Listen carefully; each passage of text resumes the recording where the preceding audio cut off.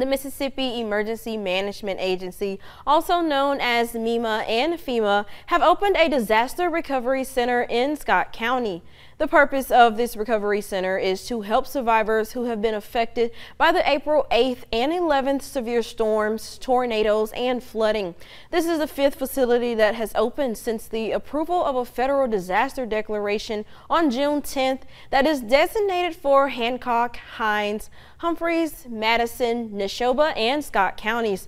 This center is located at 5335 Old Highway 80 in Forest, Mississippi, and is open Monday through Friday from 8 a.m. until 6 p.m. and 8 a.m. until 2 p.m. on Saturdays. We spoke with Jim Homestead to learn more about the purpose of this recovery center.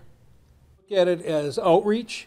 It's a place where people can come and talk to disaster recovery specialists from FEMA, the U.S. Small Business Administration, and MEMA, and have face-to-face dialogue and discourse. If they've got questions about their application, they can ask those questions.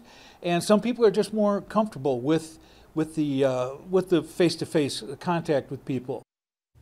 Centers in Hinds, Humphrey, and Neshoba County are already open. To learn more about these recovery centers and to find one near you, visit this story on our website at WTOK.com.